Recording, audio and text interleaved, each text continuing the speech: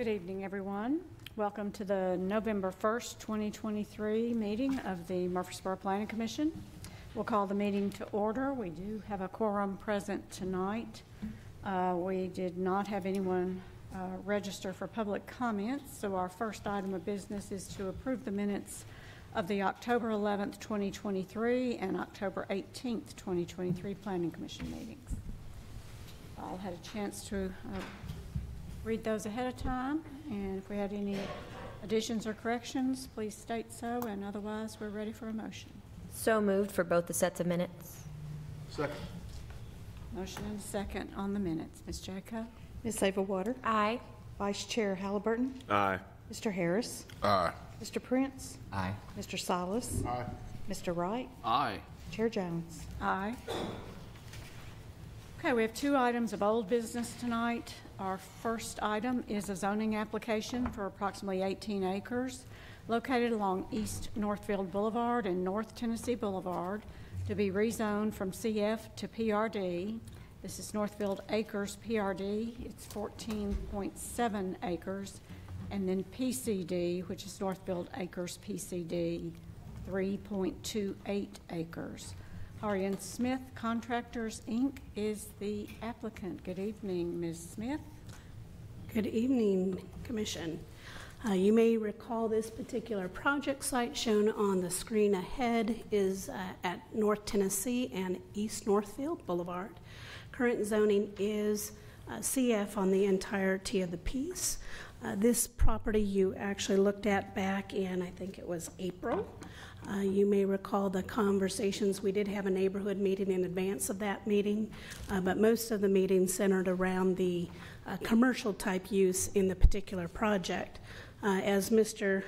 Taylor will be going over later on this evening, is there have been some modifications to the layout of the project site that have affected some of the ingress and egress for the project site, one between the commercial and the residential pieces, as well as into the commercial site itself.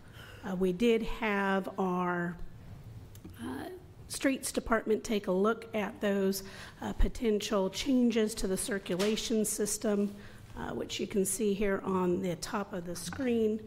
Previously, this road actually came in and tied into the commercial component. That portion was removed from this updated site, and then this ingress point and this ingress point did not exist previously. And so they're both right in, right out onlys. And the one at this point does not allow a left out onto North Tennessee. And then lastly, just the location of these buildings here and their orientation was modified. So those are kind of the bigger pictures, although all the changes are included in your program book. You may recall this particular development had about 5.75 dwelling units to the acre for the residential component. And there were multiple questions that were on vehicle access. That's why I think that was the biggest change here. And you had also asked the applicant to reevaluate the potential gas station. The exceptions requested in this program book for single family detached and the single family attached are still the same as they were before, with one modification. The single family detached homes have decreased the front setback to 22 feet in front of the garages, but it's still able to maintain the parking that it had previously. And both the townhome and the single-family residential continue to be in compliance with our parking standards and exceed those standards. And the townhome units also provide for guest parking, which they've added some in this location, and there were already priors in these other locations in close proximity to those townhome buildings, which are depicted with the orange building. In looking at the biggest things that you did see on your staff report previously there were some distances that were shown from the commercial type uses. The standards that are used are a little bit different than what we use if it was a CF zoned piece of property. In that, we generally measure one type of thing. I believe it's the gas canopies from property lines rather from building structures. And then when we look at drive-through uses, we generally measure those from the property line to the actual drive-through lane, speaker box as such. But staff did look at it a little bit deeper, and it did say if BZA had a project like that, if there were mitigations incorporated into the program, they could consider those. So in staff's report, if that was something that you wanted to consider, we think the commercial component would, one, need to specifically identify where those speaker boxes were. It's difficult to tell by this location, but the furthest away from the uses that it still could accommodate it would actually be at this location and this location as far as the speaker boxes.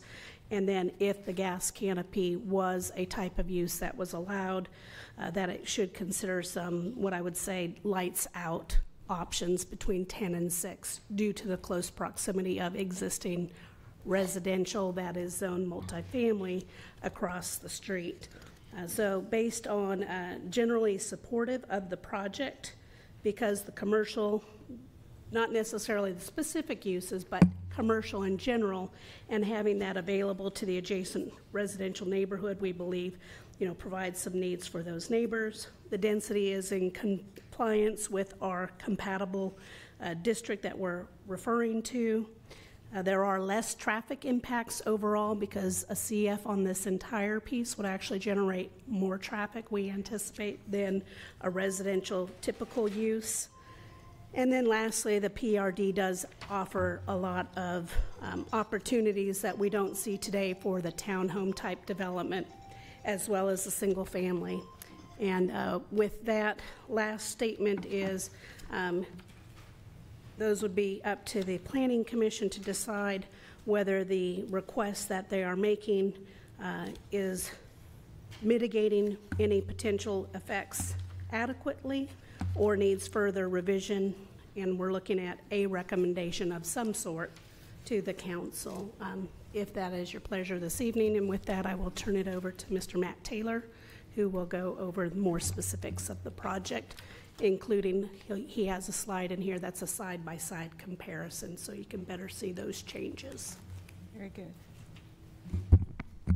Thank you, Holly. Matt Taylor of SEC.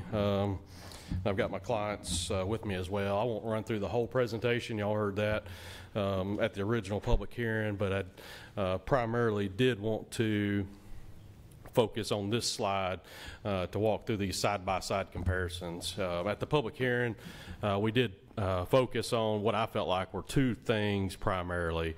One was this access point onto North Tennessee. Several people were concerned about sight lines and sight visibility, and so at that meeting we agreed to make that, go back and look at that, and so we made that, I'll call it half a pork chop, so you cannot turn left out of that entrance. And so I think those were the concerns. There's not a problem as you come around the curve to turn into the site. There's already a middle turn lane there. There's no sight distance as people come from this direction, so we wanted to leave that as open as possible in talking with staff, but we did make that half a pork chop, so you cannot make that left out. It's a right out only there. We also, there was a lot of conversation about how the commercial and the residential interacted, and so we removed this direct connection right there so that people could not go directly from whatever use happens on the corner into the residential. And so we made that separation there, and then that introduced an additional access point there and there back out onto the main streets just to help those the circulation for the commercial areas. So again, those were the main changes to the program based on the discussions that I heard at Planning Commission at that public hearing. Some of the neighbors did want the gas station to come out. It's an allowed use there today, so we would like for it to stay. We're fine with the hours of operation. I think we had originally proposed 6 to 11 inside the book anyway, and so I think Ms. Holly said 6 to 10, so we're okay with that additional restriction. And then as far as saying where the speaker boxes would go, I don't know exactly where they could go, but I think that we can make the commitment they would go on the east side of that building there, so that is not going to be pointed directly at any houses. It's going to be pointed at the commercial users or back out toward Northfield Boulevard. So somewhere along that side. I just don't know exactly where it would fall because we don't know who those users are today.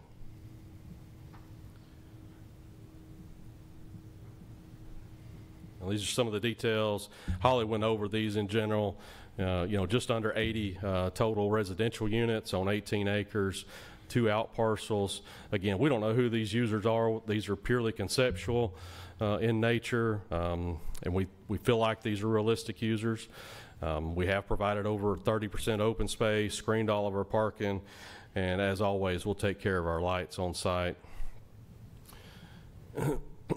Nothing about the building architecture has changed. We've still tried to keep very high quality, very interesting architecture, good quality materials here. So nothing about these has changed since the public hearing. And I believe everybody was satisfied, liked the way that this architecture looked. Same thing on the attached. Again, these are all rear load, face out toward the street. That's part of the reason we've asked for that shallower front setback. I think that everybody was very complimentary of these actually at the public hearing.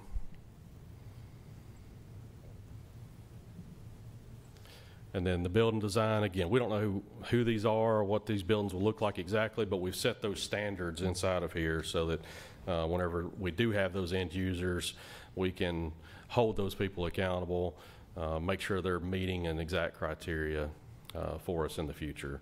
We did provide some examples inside the book as well as the PowerPoint. Those have not changed since the public hearing. And then we have maintained throughout extensive buffering and landscaping. So again, we have a type D with an 8-foot solid fence and double row of trees between the commercial and the residential, and then adjoining forest oaks on the kind of the south and west side. We've agreed to a 6-foot solid fence there. The neighbors at our neighborhood meeting were concerned with lights from cars, and so we've agreed to do that.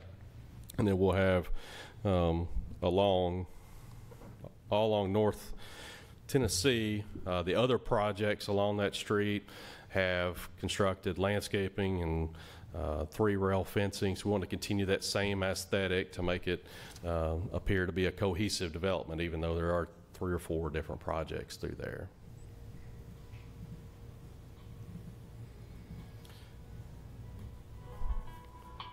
The amenities, we have not changed the amenities since our public hearing. These are still consistent. Got pickleball, gazebos, so more gathering and social areas rather than large structured. Really think these are really geared toward our target market. And then we went through the allowed uses. A full list of those are inside of the pattern book itself. And then we already talked about the access points there. Can we talk about that one little, the one you've got dashed in right there?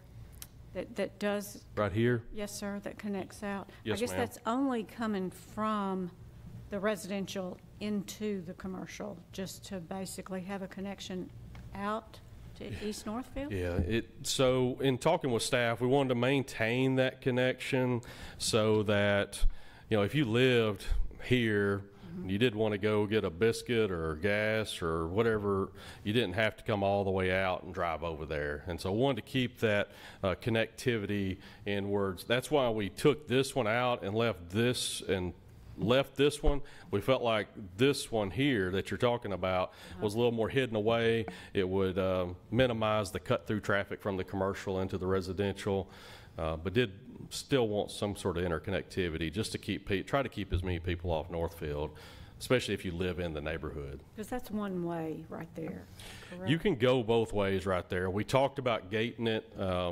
there wasn't a desire to have that gated. They wanted to leave that full access, but you can go both ways right there. But coming out of the neighborhood, they have to take a right and go around the building that way. Yes, What you're ma'am. saying is somebody could be coming from the other side of the building and still make it around the building and get back into the residential side? Yes, ma'am. Like that? Yes, sir. Yes, Okay. ma'am. All right. Thank you.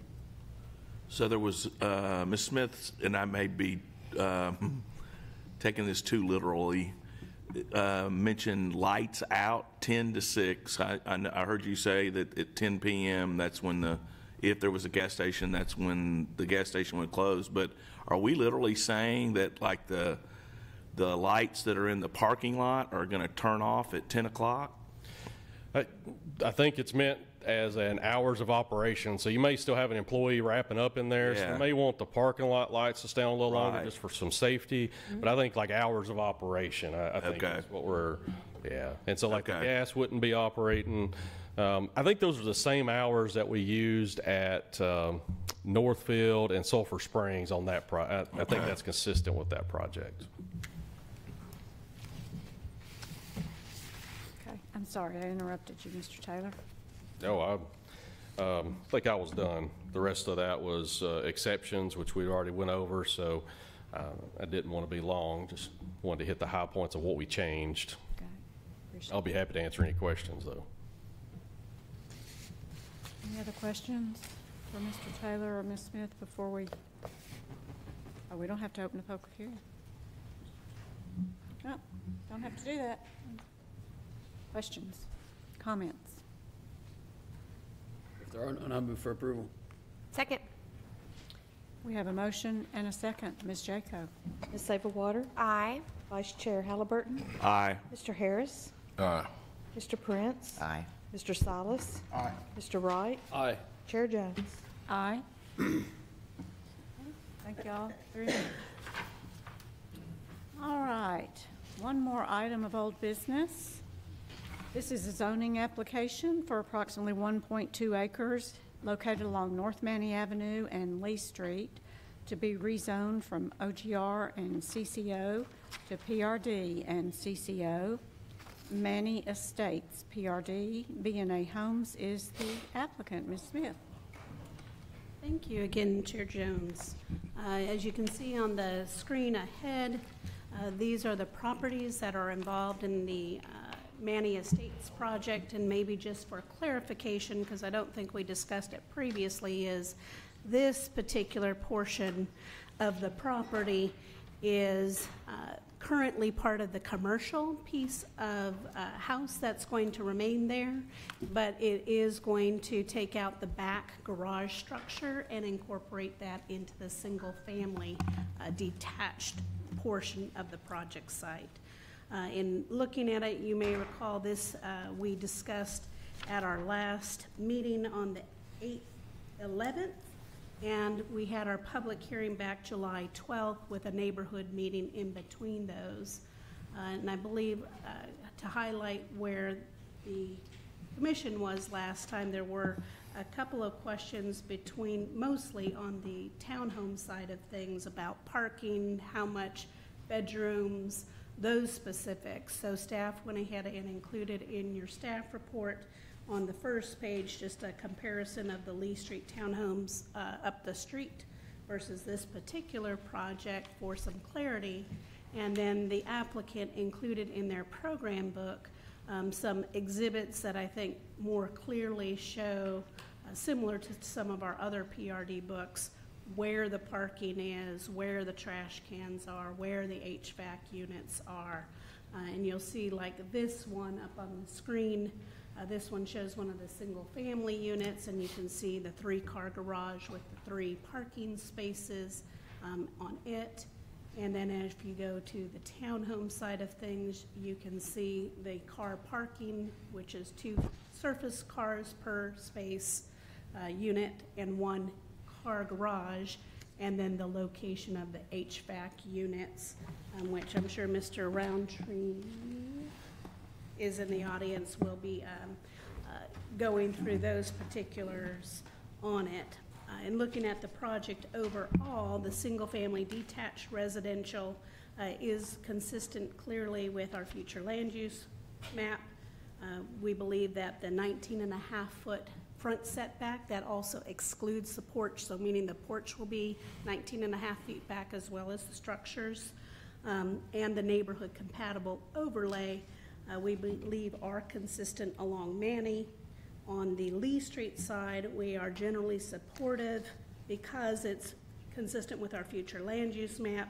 And when we look at the policies of the North Highlands study, the mixed residential neighborhood category, it does appear that it is consistent with that, but we know that Commission may still have some outstanding questions as they relate to both density and coverage, which we'll look to the applicant to give a presentation based on the program book that you have. And as Mr. Burns is available as well this evening and was not previously, and I believe that was the main reason that you deferred it last time out. Call it Mr. Roundtree. Thank you, Holly. Clyde Roundtree, Huddleston Steel Engineering. I'm here representing Mr. Brian Burns on Manny Estates. Would like to thank you for the opportunity again to be in front of you, and I just want to thank Holly for all her hard work. Holly's really worked very diligently to try to bring the pattern book up to a place and help us get to that place where we feel like we're communicating all the expectations on the site. Since the last time we met, it's more of clarification, as Holly mentioned. If that graphic that's on the screen can be put on, that's the primary area. The townhome section where we delineated where the actual AC units are going to be, where the parking capacity is going to be, outlined in the red, and also where the polycarts will be stored within the garages. We discussed as a team about the possibility of trying to reduce the size of the units or go down to 2-bedroom, and really looking at the profile and how well Lee Street, the townhomes down the street have performed. We still think that the 7 units is operable for that location.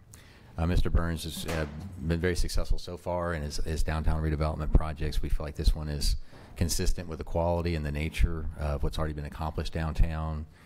And right now, I drove through the neighborhood probably for about 30 minutes tonight before the meeting just to kind of get my sense, because I know it's the big question that's in front of us is density. Is it too dense for the area?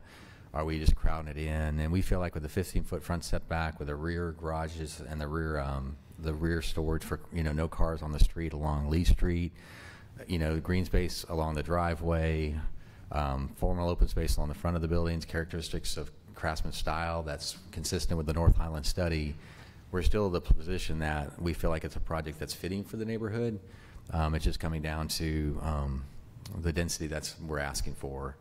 It's been a little bit of an issue because we feel like we're within the density requirements that are allowed. We feel like we've made alterations to this plan multiple times with reducing the units. We've been whittling away at this site for quite some time. Mr. Burns is still convinced that this is an infill project, that we think we're enhancing something in the neighborhood.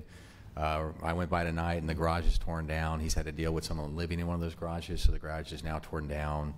One of the houses that's going to be demoed has now been kind of cleared out, and he's having to kind of, as an owner, he's having to kind of work within that constraint of those houses are really not in great shape, and some are being actually abused.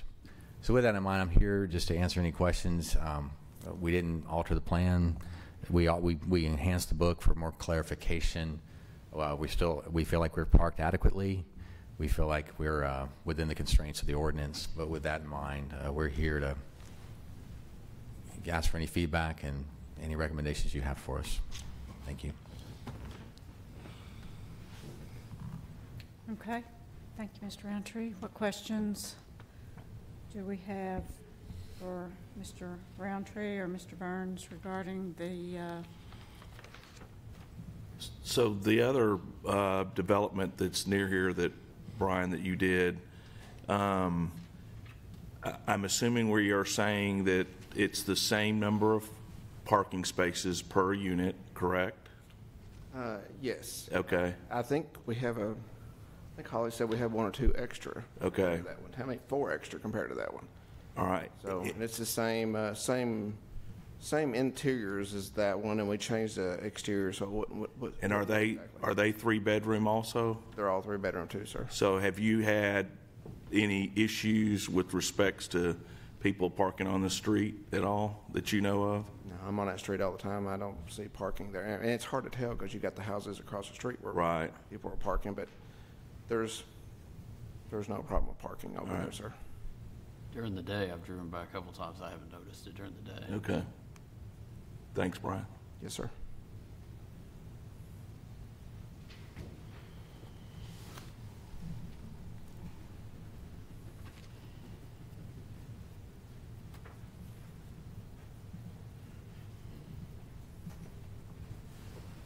What about the houses on Manny? Can you just, for example,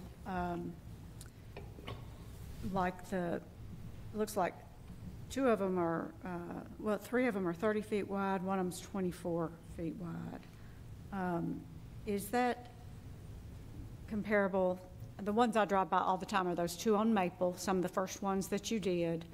Like, just so I can picture it, what's like a width on those? The ones on Maple, ma'am, are 24 and 25 foot wide. The blue Those one you see two? on the left is 25, and the white one is 24. I could be off a foot or so, but I think that's pretty close. So it would be similar to it, for example, these two are, you just like doubled this, basically. It's like taking that, two lots beside each other. I think I give all these individual driveways. No, I'm sorry, I got shared, I'm sorry. Yeah. I'm thinking of a different project. I got There's another some one up coming the up in a few middle minutes. too and So. spread out. Yeah, and I've got another one on Maple Street I'm doing right across from that one. It's already zoned, so it's not coming in front of the planning, I don't think. So same concept I want to do there. It hasn't given me no trouble. It gives you more room for the yards, and it's a good look, I believe. The designs of the houses are houses I found that were Sears and Roebuck houses in the 20s and 30s, and that's why I went with these designs. I thought it would fit in with Maple a little bit better, or excuse me, Manny. I think on the meeting that you were not here, I think most of our concerns were regarding density. We were concerned about the HVAC units, was the room for everything else that had to go on, so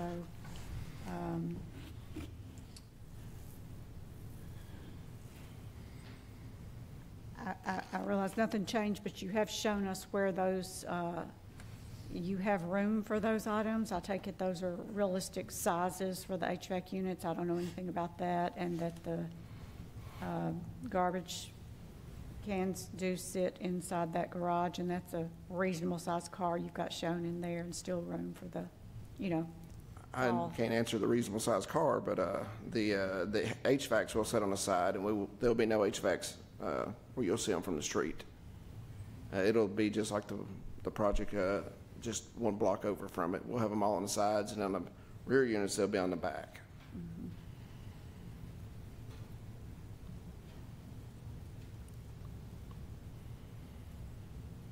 Okay, what other concerns do we have from the rest of the planning commission? Questions? If there are none, I'm going to make a motion to approve, subject to all staff comments. I think with this layout and with prior projects not having an issue with parking, I think this is going to be an improvement to the overall neighborhood, and I'm going to make a motion that we approve. Second. Ms. Jaco, we have a motion and a second. Ms. Saberwater, Aye. Vice Chair Halliburton, Aye. Mr. Harris, Aye. Mr. Prince, Aye. Mr. Silas, Aye. Mr. Wright, Aye. Chair Jones. Aye.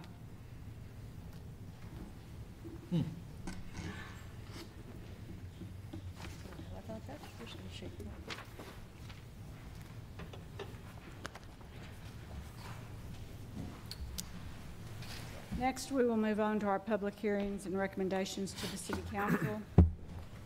First item is a mandatory referral and right-of-way abandonment to consider the abandonment of a right-of-way on property at 1935 Northwest Broad Street. Huddleston Steel Engineering, Inc., on behalf of 84 Lumber Company, is the applicant. Ms. Kerr, good evening. Thank you, Chair Jones, members of the Planning Commission. Tonight's first public hearing is for a mandatory referral. Subject right-of-way consists of an area located on 84 Lumber LLC properties west of Northwest Broad Street. The right-of-way in question is located on parcel at 1935 Northwest Broad Street.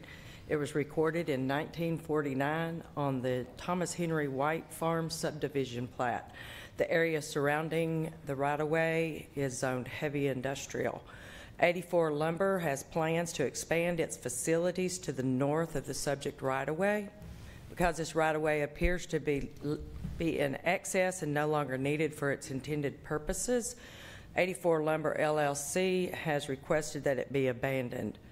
The right-of-way abandonment request appears to be minimal because it currently runs beneath one of the outdoor storage buildings, and if abandoned, the subject right-of-way will be quit-claimed to the property owner, and the plat will be updated before it is recorded to show this right-of-way as being abandoned. Staff conducted a right-of-way abandonment study that's included in your your agenda. And the engineering department requires that the request to abandon the right-of-way be subject to submission and recording of a subdivision plat that will provide a public access easement for the benefit of the city and the users of the Greenway Trailhead that is located on this property. This easement would also need to coincide with the driveway that leads to the trailway head parking area. Also, a public parking easement should be recorded for the benefit of the city and the users of the Greenway Trailhead and should coincide with the existing parking spaces for the trailhead. The right-of-way abandonment and final plat recording should be done simultaneously. Staff recommends that any approval of the right-of-way abandonment request be made subject to the following conditions. The applicant will be required to submit the necessary documents to the legal department, required to draft the quitclaim deed. The quitclaim deed will be subject to final review by the city legal department. The applicant will be responsible for recording the quitclaim deed, including the payment and any recording fees. The abandonment right-of-way shall be incorporated into the existing parcels via subdivision plat recorded at the Register of Deeds office. Public access and parking easements shall be recorded to accommodate the existing Greenway Trail access and parking. Planning Commission will need to conduct a public hearing, after which it will need to discuss this matter before formulating a recommendation to City Council, and I'm available to answer any questions that you may have. Okay. Any questions for Ms. Kerr before we open the public hearing? Okay. And we will open the public hearing, see if there is anybody tonight that would like to come forward and speak on this right-of-way abandonment. Okay. If not, we'll close the public hearing.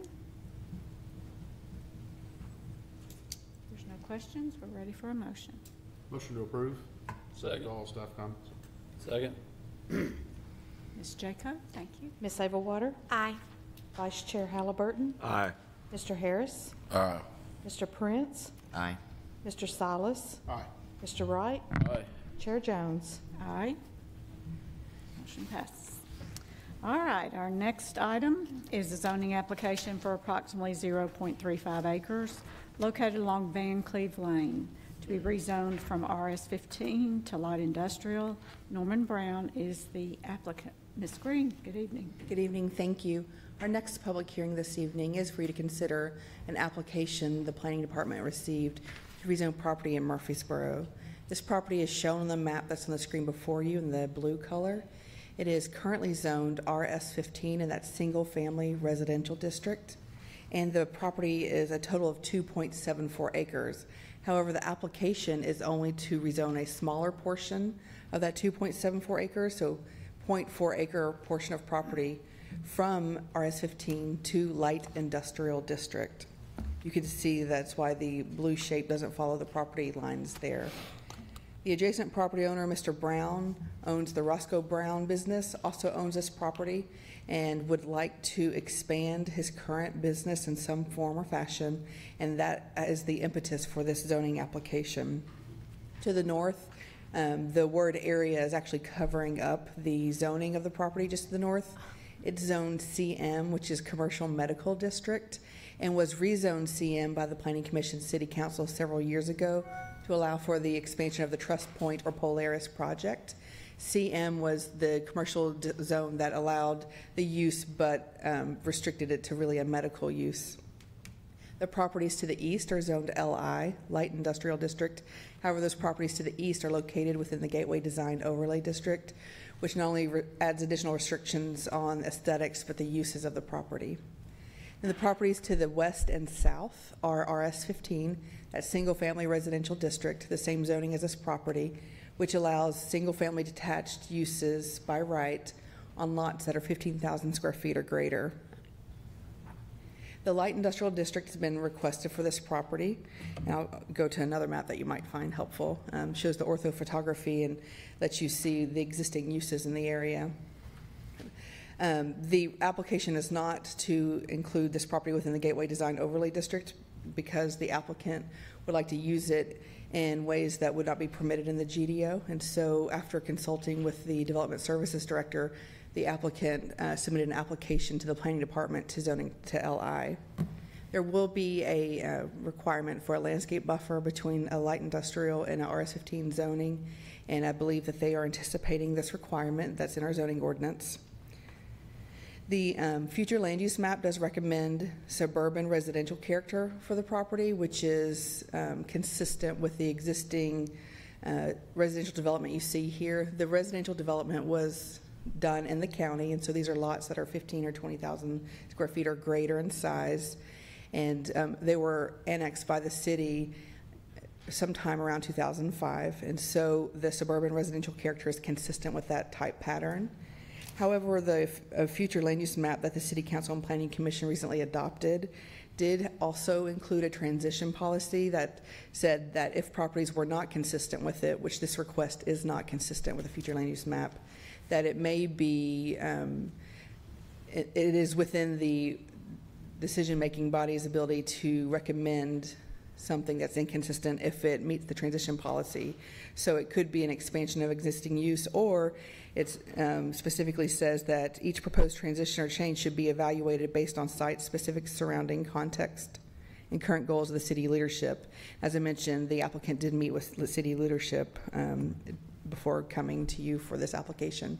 You should conduct a public hearing prior to making a recommendation to City Council. Mr. Roundtree is here and he's representing the applicant for this project. If you have any questions for me, I'll be glad to answer them. Otherwise, I'll turn it over to Mr. Roundtree. Okay. Any questions for Ms. Green? Okay. Thank you. Thank you.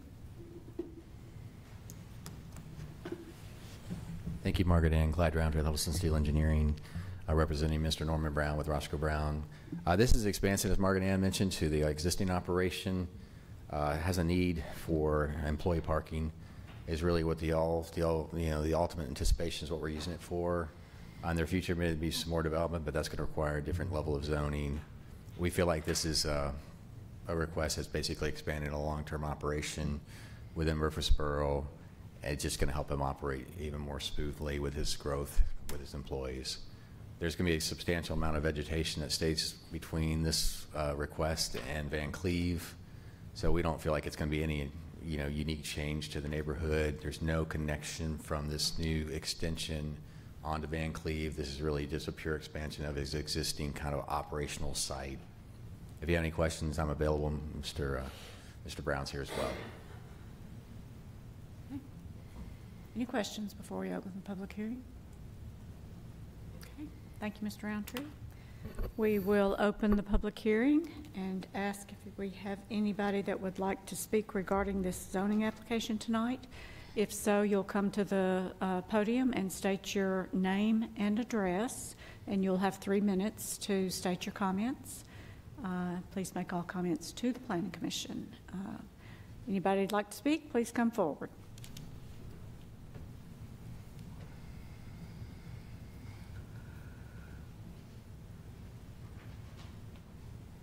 Good evening. My name's Bill Russell.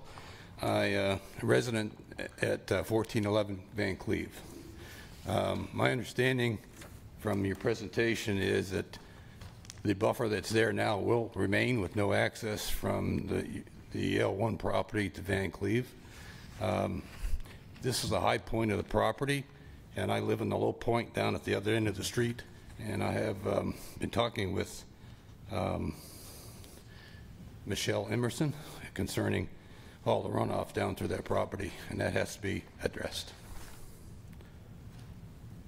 Okay, thank you, Mr. Russell.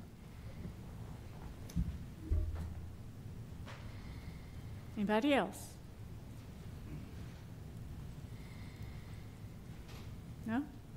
Then we'll close the public hearing. And is Michelle here tonight? I don't see her. Mr. Do you want to address that, or what, Ms. Green? Do you want to address the runoff that he's talking about down to his property? Sure. I think maybe to clarify, the area is currently wooded, and the applicant has indicated a desire to develop it, so it will change, but the landscape buffer should shift.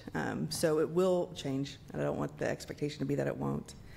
But when those proposed modifications are made, the applicant will be required to hire a civil engineer to prepare a plan that demonstrates compliance with the city's adopted stormwater management policy. We do not allow new developments to put additional water on properties that it doesn't already go there at a higher volume, so more water, or at a quicker rate or faster, so they can't put the additional water faster onto the property. I think that our public infrastructure department and assistant city manager are aware of the opportunities that exist in this area for existing stormwater opportunities. It is something that has been noted through the years. The city does have construction plans for Wilkinson Pike, which will address some of those issues at this point, and it's my understanding that Wilkinson Pike acts a little bit like a levee or a dam, pushing water back because there are undersized pipes. And with the Wilkinson Pike is a very historic road that was named Van Cleve Lane. I believe it is one of the oldest roads in Rutherford County. Through the years with the paving, it's been built up and built up and built up. So when Wilkinson Pike is rebuilt, then those concerns will also be addressed. I don't believe it's in the 5-year capital improvements plan, so I don't think it's something that's imminent or will be happening in the next 5 years, which is my barometer for improvements. But the city is aware of the drainage opportunities here, particularly with the developments that are on the other side of the subdivision. So those that are maybe Clary Park in the area. So the new development will prepare a plan and submit it that demonstrates it doesn't put more water at a higher volume on the adjacent properties, although it will not cure the existing opportunities that exist. We do have some plans, but it's a matter of managing those expectations. The property is zone light industrial, and so with that zoning, there's no restriction on access to Van Cleve Lane, and the zoning would not prohibit access to Van Cleve Lane. The applicant likely doesn't want to use Van Cleve Lane as a point of ingress or egress because they have a driveway onto Thompson Lane, and Thompson Lane, of course, is a arterial street and has more lanes and it's better access. So I don't believe that they intend to use Van Cleve Lane, but the zoning does not restrict access to that because the property currently does have access to that road, and I think would probably continue to have those entitlements. But Ms. Emerson, I'm glad that Mr. Russell spoke with her because she is the person to speak to in City Hall when you do have concerns about existing development, and I believe that are the concerns. Okay. Thank you, Ms. Green. Any questions or comments otherwise regarding this application? Okay.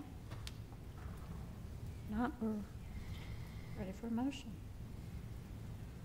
Make a motion we approve, subject to all staff comments. Second. Motion and a second. Ms. Jacob? Ms. Sava Water, Aye. Vice Chair Halliburton, Aye. Mr. Harris. Aye. Mr. Prince. Aye. Mr. Silas. Aye. Mr. Wright. Aye. Chair Jones. Aye. Thank you. Motion carries. Thank you all. All right. Next, we have a zoning application for approximately 0.15 acres located along East Castle Street to be rezoned from RD and CCO to PRD and CCO. It's for the East Castle Manor PRD. BA Homes LLC is the applicant. Ms. Smith.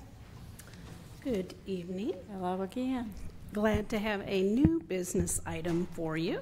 Yeah. This one we set at your last meeting for a public hearing this evening. You may recall this particular property is within our city court overlay, and as you can see on the map that's on the screen currently, this is in our future land use map as one of our mixed form housing areas. This is one of the things that we're seeing more in our CCO areas that are not covered by our North Highlands plan. When they adopted the new future land use plan, this mixed form housing works very similar to the ones in the North Highland area that allow for single family 2, 3, up to 4 in one unit. This particular one, the underlying zoning is RD for duplex or 2-family. And in this case, this PRD is coming before you for 7 exceptions that they're requesting within this particular area. And when you look at the neighborhood, the building here on the right was the building that has been demolished down the street. If you look down the street, this is a very undersized roadway, but we have the housing authority on the south side of the street, which has been approved to demolish this entire structure and put really 2 large 8-plex buildings. So there'll be 4 doors and 4 doors across the street directly adjacent to this project, as you can see here with the drawing in front of you, with mostly brick masonry and then a hardy siding towards the center of it with these 4 doors facing onto Castle Street. So we wanted to take that into context with this particular project. When you look at this rendering at this location, this particular address occurs right about here. So it's this unit that's directly across from both the Patterson complex as well as the housing authority. And down the street on this same block face, we do have some examples of duplexes that have been approved in the past before our current CCO standards. Again, those were 2-story buildings with kind of a first floor entryway. In this case, this was on 1 lot of record, shared drive access, and then a 2nd lot of record down the street. As you can see, this one incorporates brick, some hardy, some multiple roof lines, and a bit of different articulations. And this is the proposed project. You can see, again, some of those similar articulations. Main difference is this one does have the garages on the front side of the property. I don't believe there's maybe 1 house down this whole street that has garage frontage. Everything else, literally, people are just parking in their grass front yards because it is an older, neighborhood. But as you can see in the drawing in this bottom right-hand corner, the context of the adjacent property, how this property would be proposed to lay out, and how it would fit within the context of this very dense neighborhood that already occurs. 2 corrections I would like to point out in the staff report when you look at the exceptions that I believe I'm looking for Matt Taylor. Oh, there he is. He moved his seat. He'll go over, but when we talk about the garage facade, I think that number's been moving a little bit, but what we've looked at in the past is the distance that this takes up of the entire front facade. The CCO has a limit of only 50% of that front edge of the to be garages, so you wouldn't have a garage centric. So this, they're looking at really all rounded up to 65%. of the front building facade because of this recessed access points. If these access points were moved forward, they could do 60%. So that one change. And the other thing is allow for the 4 parking spaces in front. I re-reviewed our zoning code today and just clarified in the CCO, if you have a single family detached, you can have parking in the front. But if it's anything greater than a single family, a duplex, triplex, quadplex, no parking can occur in the front. So you may or may not be aware of that. So about 2 years ago, we implemented some changes in our CCO that we're just now starting to see projects moving forward with it. Of course, we're doing a study session with you all in a couple of weeks when we'll talk about some other ones. But in this case, we believe that it does fit within the context of the neighborhood, even though they are requesting these 7 exceptions. Our biggest thing is, architecturally, does it fit with the neighborhood?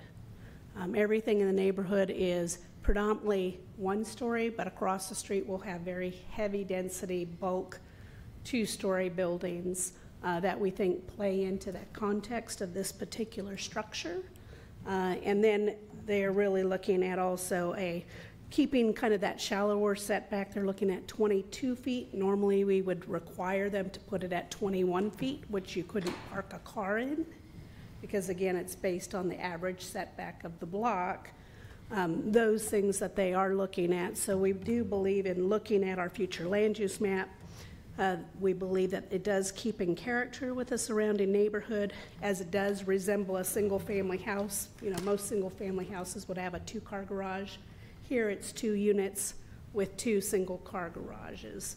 So you get that, but we do believe, and we've talked to the applicant, we would just add, you know, our typical water table at the lower levels. That would be a brick, and that will help it to better blend with adjacent neighborhood and bring kind of the scale of that building down. With that, I would like to turn it over to Mr. Matt Taylor, who is going to be providing a presentation on the project.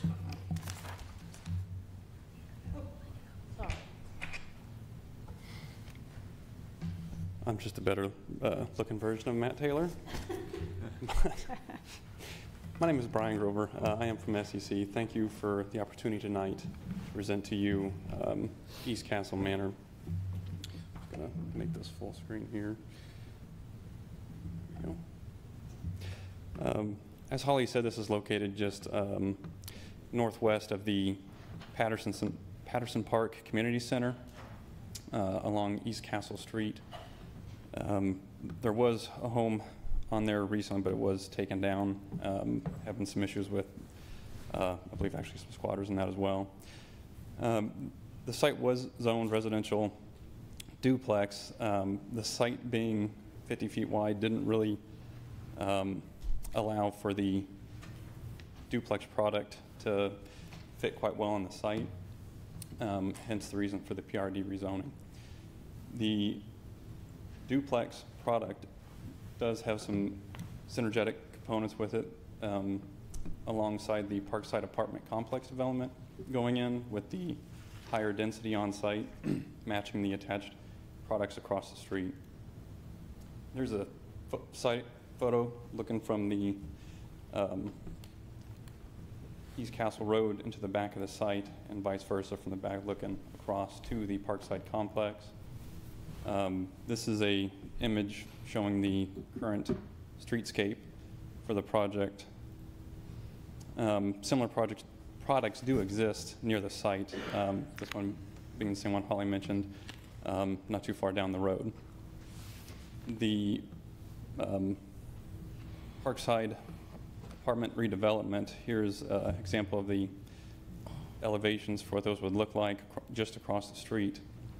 The proposed plan, as stated, would just be 2 units on the 0.15 acres, just over 13 units an acre with the size of the site. It would be a duplex on an HPR. All utilities would be underground and managed by an HOA, and provide landscaping as well as the private open space as required within the CCO. Here is some utilitarian aspects of the project. just showing the parking and the locations for the HVAC in the rear, along with the proposed locations of the trash cans inside the garage. There is a bump out. These garages are smaller than what is typically required per the zoning ordinance, but in lieu of that reduction, there is a bump out being offered for that storage of trash cans and other utilities. The architecture of the duplex, it would be a two-story home maxed out at 35 feet, minimum of 1,500 square feet for the individual units. 3 bedrooms, once again having those patios at the rear of the houses for the private open space. They would be front entry garages, but have decorative doors with windows on them as well, and consist primarily of the brick, stone, and fiber cement board.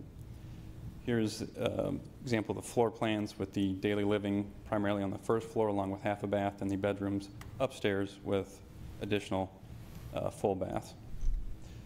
Elevation of the front of the product as seen from East Castle Street. Here's the side elevations as well, still offering some unique aspects along with the windows, and that is for the same on the other side as well. Here's the rear of the unit. You can see here the example of what could possibly be part of the private open space in the back, separated by a 6-foot wooden fence. The access to the site is just right off East Castle Street. Here, the open space in the rear, part of this development would also be including about 4-foot, some black aluminum fences along the back, along the edges of the product, to help define the space within the rear of the units while not completely enclosing them within. This is the list of requested exceptions. I won't go through this, but I do have a plan here labeled with where these exceptions do apply. These exceptions are listed in the book, and if you guys have any questions about any of these exceptions, I'd be more than happy to discuss or go through those. Overall, this product fits very well within the area. It follows the guidelines for the CCO and does have some synergetic alignment along with the existing duplexes along East Castle Street and the Parkside, proposed Parkside development. If you guys have any questions, I'd be more than happy to discuss those now or after the public hearing.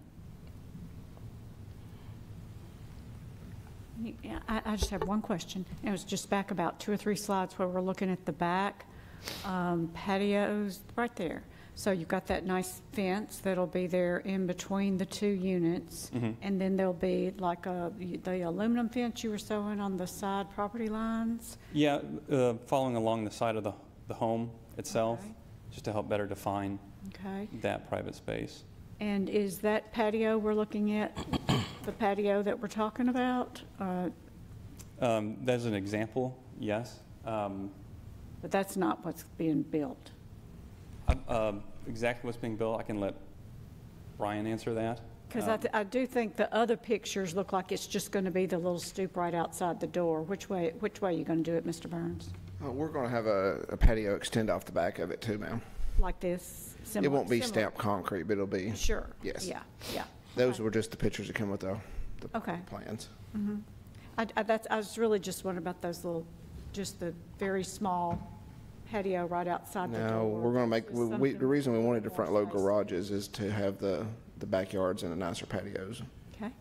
And it'll probably be I don't know, a wooden fence, it'll probably be a vinyl fence, divide them, so it'll be a maintenance issue. Okay. So Brian, while you're up there, I'm not a mathematician, but so we're cutting the garage down by 1 foot in width. Is that any issue with, you got a passenger door and you got a driver's side door open at the same time? I mean, I don't mean to be. You're not going to park an Escalade in there. Yeah, okay. But I mean, it's. Are we cutting it a foot width or depth? It's width. Yeah.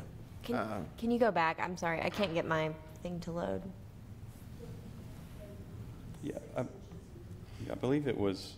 Yeah, I don't think it's quite a foot. Yeah, I think it's 11 feet 4 inches is the typical width, and we're asking to go down to 11 feet, which is okay. 4 inch, and okay. It's a foot shallower. Thank you. Right. Okay, So, I was wrong. but that was my question, because does that include, show me where the 19 feet includes to, because you've got the bump out for the hot water heater. So this is the 11 by 19 area, and this is the additional bump out that stuff would go into. Okay. So it is 19 feet Yes. exclusive of the bump out. Okay.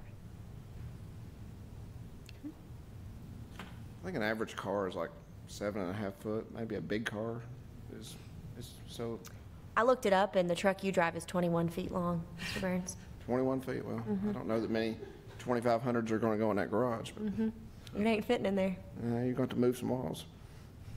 And when you looked it up, how wide is that truck? Did not Did you look at that? I just, in general, I realize that's a big, that we're not talking about that truck, but just in general, the width of a car, y'all, all you guys, Mr. Harris, you know the answer to that. How wide is his 1776 Tundra? No, we don't, just the average size, width of a car. Yeah, so you're about, depending on what car you could be, about 7 Okay. feet. Okay. Okay. All right, any other questions before we open the public hearing? Okay, thank you all. Thank you. All right, we will open the public hearing and ask if we have anybody that would like to come forward tonight to speak on this item. Anybody? Okay, we'll close the public hearing. What other comments, questions does the Planning Commission have on this item? If there are none, I move for approval subject to all staff comments. Second. We have a motion and a second. Ms. Jacob? Ms. Saberwater, Aye. Vice Chair Halliburton, Aye. Mr. Harris, Aye. Mr. Prince, Aye. Mr. Silas, Aye. Mr. Wright, Aye. Chair Jones. Aye. Okay, Thank you, Commission. you all. Appreciate it. All right, next we have an annexation petition and plan of services for approximately 5.2 acres located west of Sanctuary Place. W. Andrew Adams is the applicant. Ms. Rush, good evening. Good evening, Chair Jones, Commissioners. The property owner, Mr. Adams, has submitted a petition requesting a portion of his property to be annexed into the city of Murfreesboro. The subject property is shown in the green highlight. It's approximately 5.24 acres. It's located west of Sanctuary Place, which is part of the subdivision for Marymount Springs. The purpose of the annexation request is for the area to be added to those 3 lots, approximately 200 feet wide for each of those. And simultaneous with this annexation is a request to zone the property PUD, Marymount Springs, consistent with what the dwellings are zoned at. The annexation study is located in the city of Murfreesboro's urban growth boundary, and it is contiguous to the city limits along the east side of the property line, which is the 3 residential lots. The subdivision plat to combine the property with the 3 adjacent lots was recently approved by the Planning Commission. It also went through the Rutherford County and received its approval. At the time of publication of this agenda, I believe that we were contacted by the applicant's representative that they were still working on getting some signatures and closing on the property. And I don't know if that's been updated, but we are asking that if it has not been completed, that subdivision plat map be recorded prior to this going to the City Council for a public hearing. So staff is recommending approval of the annexation for the following reasons. The study area is contiguous with the existing city limits, and it is within the city's urban growth boundary. It is located within the service infill area of the adopted 2035 comprehensive plan for the future land use map chapter, and that city services can easily be provided, as was demonstrated in the plan of services that was included with the attachment in this agenda packet. Staff is asking that the Commission conduct a public hearing, discuss the matter, and formulate a recommendation to the City Council, which would include a condition of approval that map be recorded prior to the City Council public hearing. If you have any questions, I'm happy to help. Mr. Blomley may have more information, and I see the applicant's representative in the audience as well. I would just to add to what Ms. Rush presented to you. Been very recently talking to Mr. Murphy, who is representing the 3 property owners. When they brought the idea of this annexation to us originally, to us it made sense if this property were a part of 3 lots that were already in the city to annex the back portion of 3 lots that we're already providing services to, as opposed to annexing a very remote portion of a much larger piece of property. This is a large piece of property that fronts on Veterans Parkway. And so what we advised them was that before this property was annexed, is that it would be our recommendation that they incorporated the property into these 3 lots via a subdivision plat, and that the property be transferred prior to its annexation. Because we're already providing services to the 3 lots that it's going to be incorporated into. So very, very recently, Ms. Rush, and I apologize, I didn't update you on this, is that the plat was recorded. However, the transfer of the property has not taken place yet. So what we would ask is that any approval of the annexation and the plan of services be made subject to the transfer of the property to the 3 lot owners take place prior to City Council's consideration of the item, and that the plan of services then be updated prior to City Council with the new ownership information and updating the maps to show it as part of those 3 lots as opposed to part of the more remote part of the larger Adams tract. And as Ms. Rush mentioned, Mr. Murphy representing Mr. Flatt, who is one of the property owners, who is attempting to acquire the property from Mr. Adams. Mr. Murphy's here in the audience if you have any questions for him. Okay, thank you, Mr. Blomley. Ms. Rush, any questions before we open the public hearing? Thank y'all. We will open the public hearing and ask if we have anybody that would like to come forward to speak on this item. Okay. Seeing none, we will close the public hearing. And do we have any further comments or questions regarding this item before we take a motion? If there are none, I move for approval subject to all staff comments. Second. Motion and a second. Ms. Jacob? Ms. Sable-Water. Aye. Vice Chair Halliburton. Aye. Mr. Harris. Aye. Mr. Prince. Aye. Mr. Silas. Aye. Mr. Wright. Aye. Chair Jones. Aye. All right. Motion passes, and we'll move on to the zoning application for the same 5.2 acres located west of Sanctuary Place to be zoned PUD. It's the Marymount Springs PUD, simultaneous with annexation. W. Andrew Adams is the applicant. Ms. Rush. Thank you. This is the companion zoning application to propose the property that would to be annexed to be zoned Marymount Springs Planned Unit District. Again, this is 5.24 acres. It's approximately 200 feet width and would be added to each of those 3 parcels that's contiguous to it. As indicated, staff is expecting that the transfer of ownership to occur, and so this will happen shortly and before it should go to the City Council for their public hearing. The adjacent zoning, everything to the north, west, and south is in the county. It's predominantly all the same parcel that's owned by Mr. Adams. It is zoned RM, which is residential medium density. And then the properties to the east are all within the Marymount subdivision, which is the PUD zoning.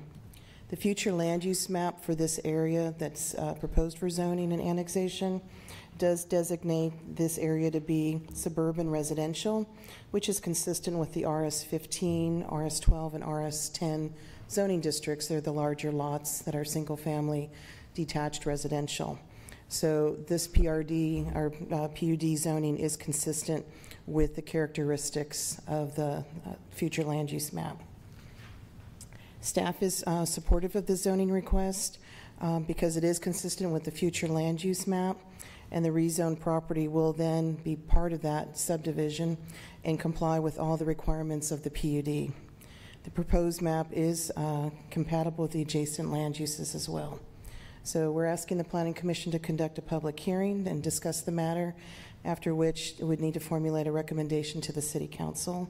And again, the applicant's representative is here to answer any questions, as well as staff. Thank you very much. Okay. And we will open the public hearing on this zoning application and ask if we have anybody that would like to come forward to speak on this item.